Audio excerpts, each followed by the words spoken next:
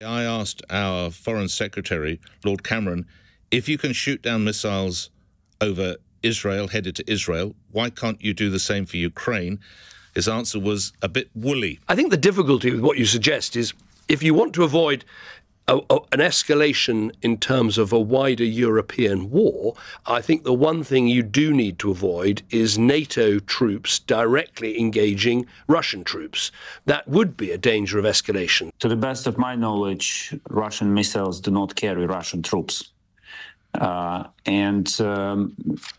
Cameron is absolutely correct in emphasizing the systemic and large-scale program of support that Britain has for Ukraine, and we are deeply grateful for that.